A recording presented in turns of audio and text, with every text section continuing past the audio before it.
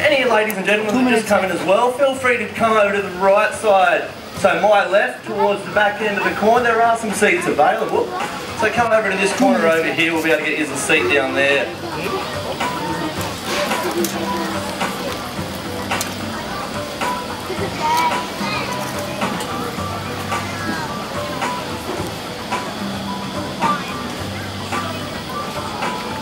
And to give them all a big round of applause.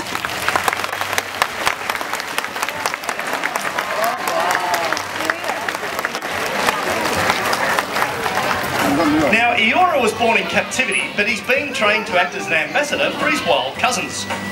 So just for one moment, imagine that you're standing in front of a stadium full of 1,000 people. For a human, it can be quite a daunting experience, so no less for a pelican. So to get Eora trained to this standard is really quite a remarkable achievement. Now, Paige and Eora have been working together for a number of years, and so you can see that Eora is very comfortable in Paige's presence. In fact, he does know that wherever Paige goes, it's safe for him to follow. Now, his job today is simply to present himself on this box and lower his wings. The training that's being used is exactly the same as the seal training, and that's known as positive reinforcement. Each behaviour that's done correctly is rewarded by the blow of the whistle and that fish. Now, Australian pelicans are the largest of the world's 7 species of pelican, and they're the only ones with that lovely black and white plumage. He's just had a little bit of fun there with Hayley as she goes to pick up that piece of whitebait. Now, that pouch that they have under their beak, and by the way, that's the largest beak of any bird in the world. Now, what they do is they scoop a lot of water up into that beak. They can scoop up to 13 litres. And then in that water, they hopefully have got some crustaceans or small fish. And once they expel that water, they're left with those sort of things in their beak. Now, why is he acting as an ambassador for his wild cousins? Well, just like seagulls, they're very opportunistic feeders. So they come into contact with humans in not such a positive way. So if you go fishing or you go for a picnic and you see one of these guys, which is not uncommon, please don't attempt to feed them. What you can do is just observe them, but certainly if you are fishing and you've got a fish on the line, try and do all you can to keep it away from these guys, because that's one of the most common reasons that we do get them to our wildlife hospital here at Taronga. So folks, how about a big round of applause for Eora and his trainers, Paige, Hayley and Johnny. Now this is my bracket. Well folks, how about you welcome our 4-year-old Californian sea lion, Troy, with his trainer, Angela. A big round of applause, folks.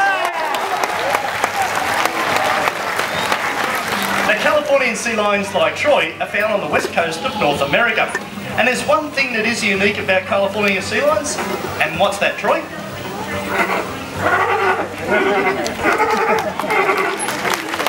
Yep. Did you pick it? It's an American accent. Now, the world's 33 species of seals, they all fall under the name of pinniped. And pinniped is simply a Latin word which means winged foot.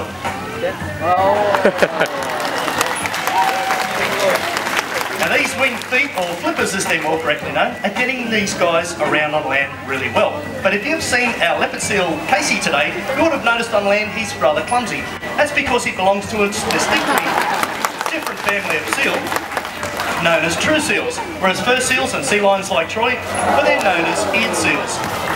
Now once again, you fit in really well here folks. The louder you cheer and scream, the better Troy goes. So how about starting off with a big roar for Troy, and let's see what happens.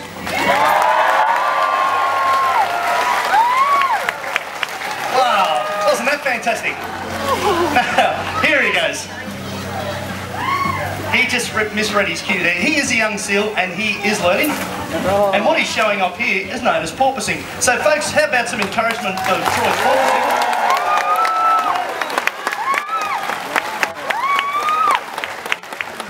This is the way that seals take a quick breath of air and at the same time keep up that terrific speed, which comes in handy for catching their prey. And at the same time, they use that method too when they're trying to escape from being eaten themselves. Now in the ocean, well, it can be a dangerous place. Killer whales like to take seals, but there's one other animal that's really quite dangerous to seals. And kids, do you know what it is? You can yell it out. Shark.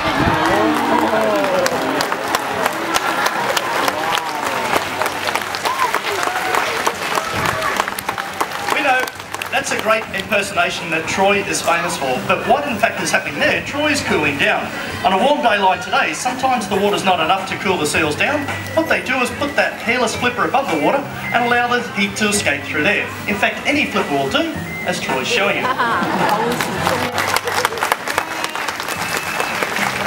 A common question we get here at Seal Theatre is how long does it take to train a seal? Well, that's right, Troy. Well, that can depend on how intelligent they are, and this guy is very intelligent, and what they're learning. So Troy has learned segment 1 of the regular seal show in just over 6 months, so he really is a dynamic young seal.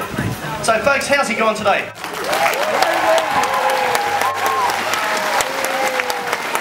The kids give Troy a big wave goodbye. And we'll bring out one of his best mates. Now, he is native to the Northern Hemisphere, and Californians see with his trainer Brad. How about a welcome from them both?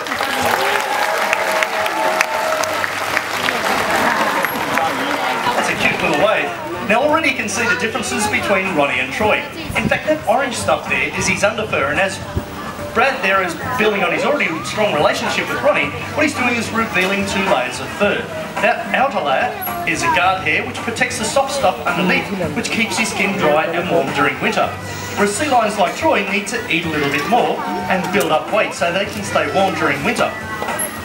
Now, Troy today is working on probably the most important behaviours that we train our seals in, and it's known as husbandry. It's where we get the animal to cooperate in their daily healthcare.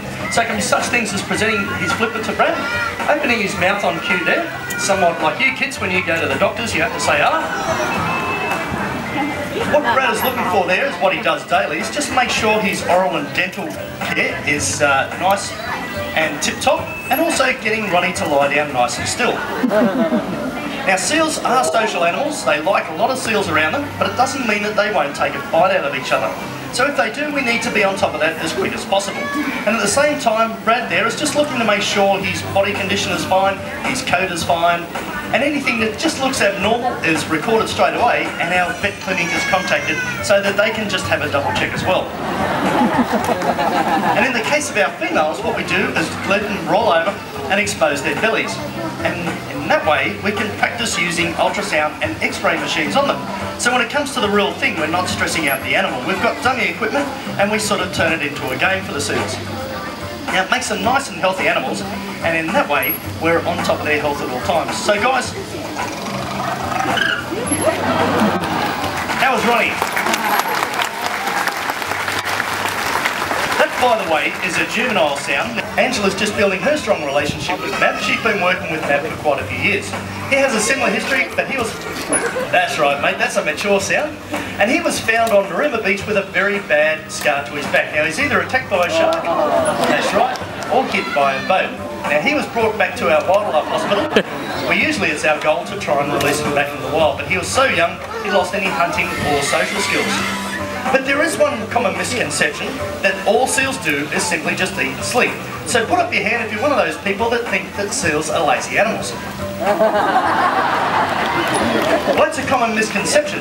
You see, all day long, these guys can be found on a beach, simply just lying around. And of course on a sunny day, working on those tan lines. But seal colonies are busy places, and tensions can run high.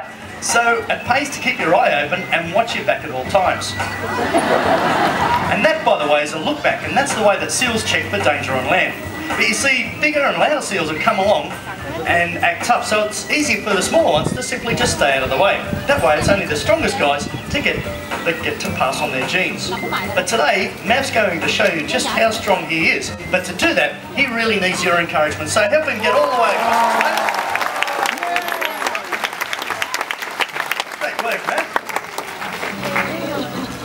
But he is learning a new behaviour at the moment. He is quite an acrobatic guy, but as you can see, he is a little bit bulky. He's got a lot of muscle there.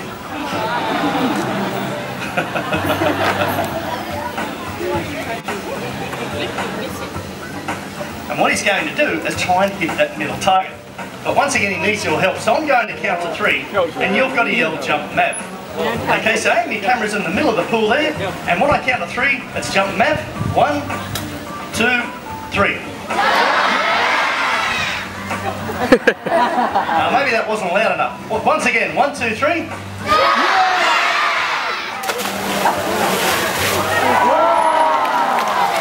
Oh, lovely work. I think we hit someone in the front row.